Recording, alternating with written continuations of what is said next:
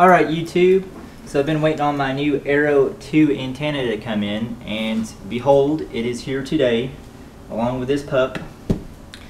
And so we are going to be unboxing it on camera and get some first impressions here.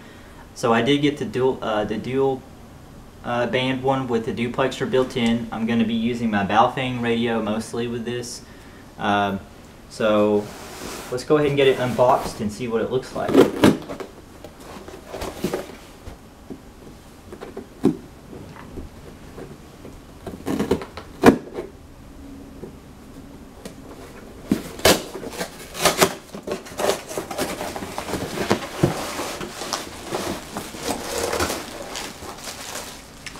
Alright.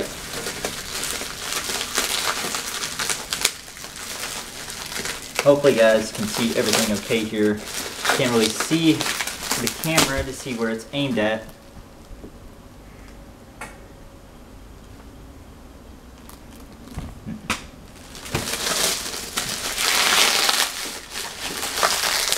And if you haven't been able to tell, the camera's mounted on my dog's crate. So we're just going to go ahead and rip the rest of this bubble wrap off.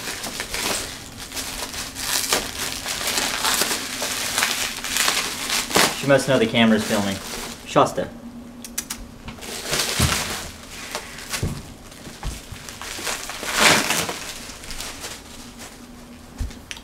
So as you can see, this is the packaging for the antenna. It looks pretty tight. Got some plastic around it. It looks like it comes with so I did also order the BNC adapter for my Baofeng to make sure it's going to screw in correctly. So that's pretty cool. This almost is like watertight, I guess, just in case it rains during shipment. It says Arrow 2 model 146 437 10 watt. So with a duplexer, the 10 watt it's going to be limited to 10 watts for the transmit power. So we're going to go ahead and start getting this open.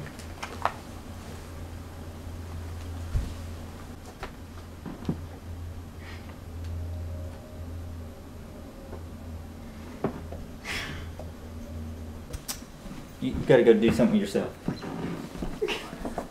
She was so cute at the start. Alright, so we're going to go ahead and cut this open, because it's pretty tight. I don't think I'm going to be able to just rip it off.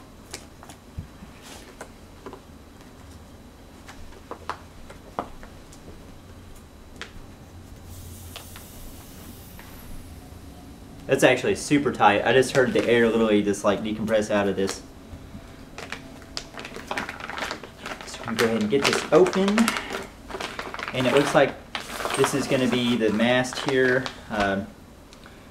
It's got the BNC cable. It looks like to connect to both the 2 meter and the 70 centimeter band. The duplexer is actually within this handle here, so that's pretty cool. And it's got the cable coming out to connect to our radio. So let's go ahead and get our legs out. See how all this works. So what's going on here? It looks like we have the instructions, maybe. Minimum power installation. Remove foam grip and plastic end cap from the boom. Really? Remove the foam grip and the plastic end cap from the boom. I guess this is the plastic end cap.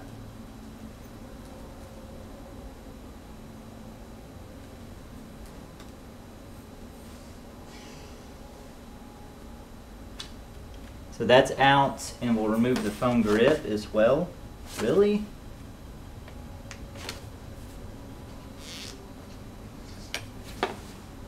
I kind of feel like I shouldn't be doing this. Let's see. Using your finger, apply some cornstarch to the inside of the foam grip and to the antenna cables and boom. What? What are you doing, Arrow? What do you mean?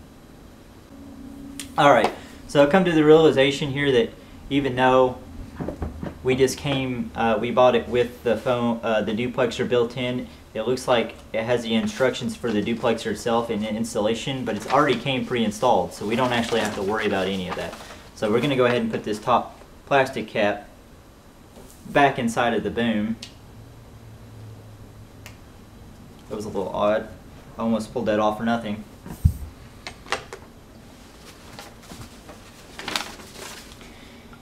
So it looks like we got the parts list here. Drawing not to scale. And it's got some like diagrams and stuff for the actual boom. It's got the element list. And this is probably going to be actually pretty simple. You probably won't actually need this, but we're going to go ahead and cut open the packaging.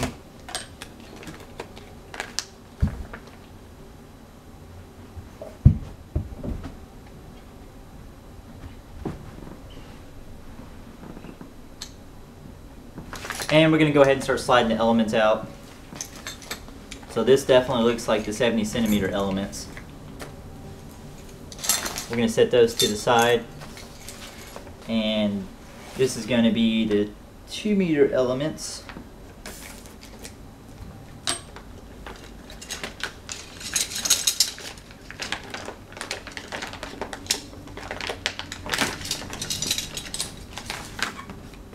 So we got those as well.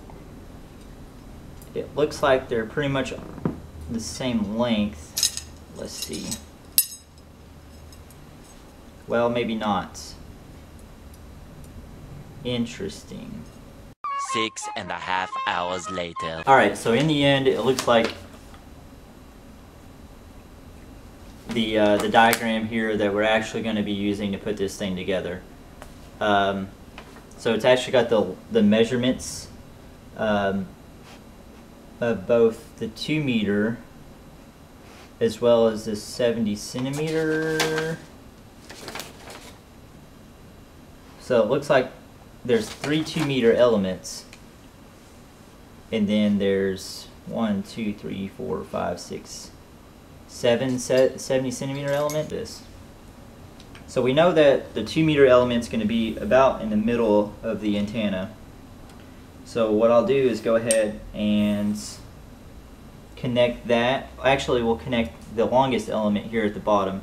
You know what it is? These actually go on both sides of this. I'm just being a dummy. So we're going to go ahead and match these up with the same size pairs. So we're going to have those two together. Then we're going to have looks like these two together, and then we're going to have the connector piece together there in the center. So the longest is going to go in the back toward the handle.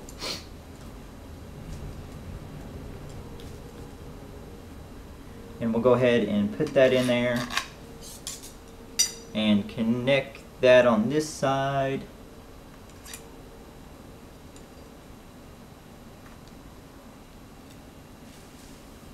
And then we'll take the connector piece. I'm not sure which side's supposed to go down or if it matters, but I'm going to go ahead and take the connector piece and get that seated into the center. And it looks like it's going to, the connector obviously faces the duplexer. So we have the middle piece in there. And then we're going to take the next piece, which is the longest piece, and go ahead and connect that on this side as well.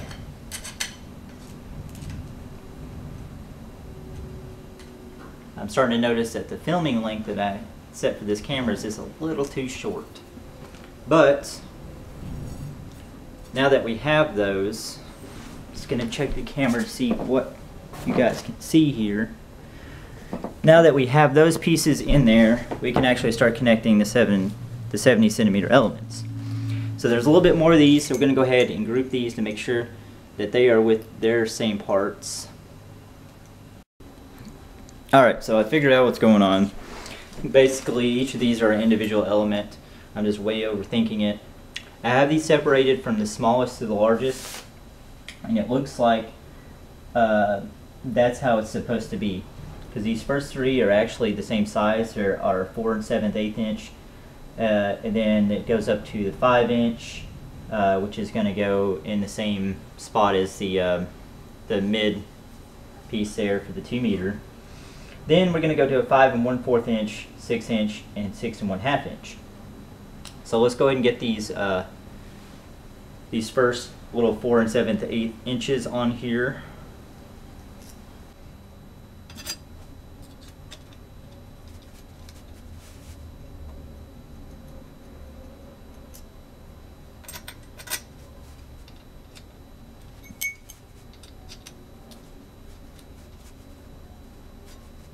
Okay.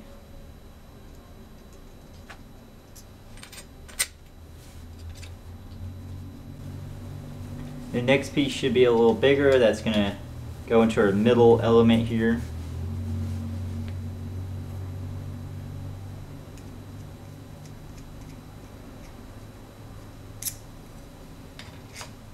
And it's raining quite a bit outside, so unfortunately I don't think I'm even going to get to play with this much today, unless it lets up some.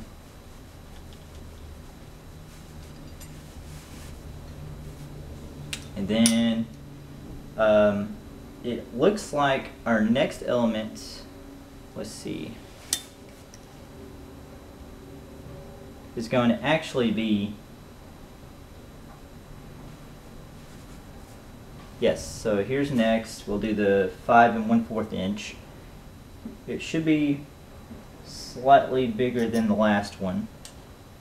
It is. So we'll go ahead and put that in there.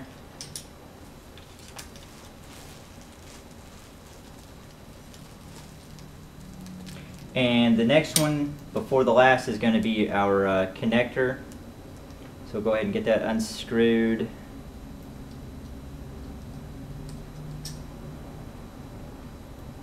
And it's going to be facing down.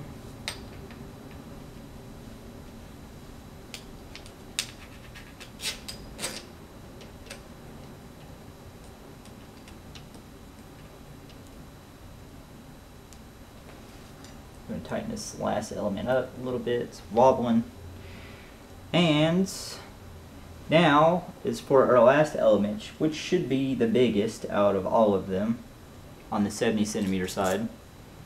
Just to make sure, we'll set that up, and it's a little bigger. I don't actually have to take measures or measure it, but I'm just going by the sizes themselves.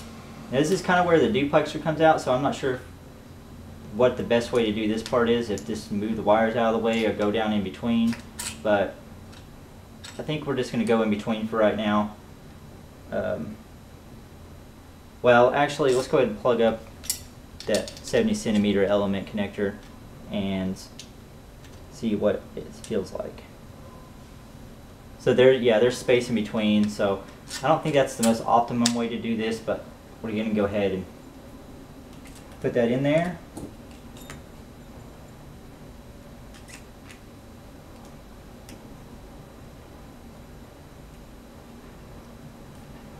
And there we go. So we now have the Arrow 2 antenna fully assembled. And I'm just going to point the camera up here so you guys can see what it looks like. So we have our connector for the radio. We have our handle. And I can imagine this right here, this handle is going to get a little heavier over time. But it does feel light, nevertheless, despite its size. And it looks pretty good, and it looks like it's ready to rock and roll. I wish it wasn't raining outside, but this thing looks like it's ready to go out and make a few QSLs over the satellite. Anyways, if you guys like this video, definitely now that I have this antenna, there's going to be a lot more satellite stuff on the way now that I have something that's actually pretty workable with it. So just remember, subscribe, rate, and comment.